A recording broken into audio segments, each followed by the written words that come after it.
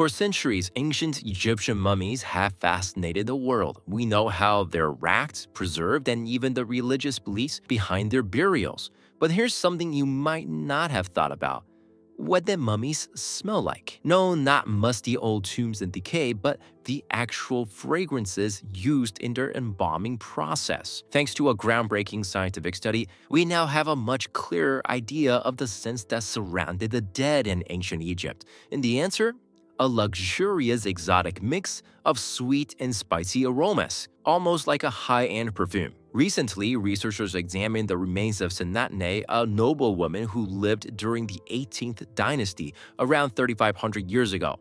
Scientists identified a fascinating blend of ingredients in her mummification balm. The balm contained beeswax, plant oils, animal fats, pine tree resin, and exotic substances like damar and benzoin. Now, what makes this truly amazing is that some of these ingredients like damar and benzoin come from Southeast Asia, thousands of miles away from Egypt.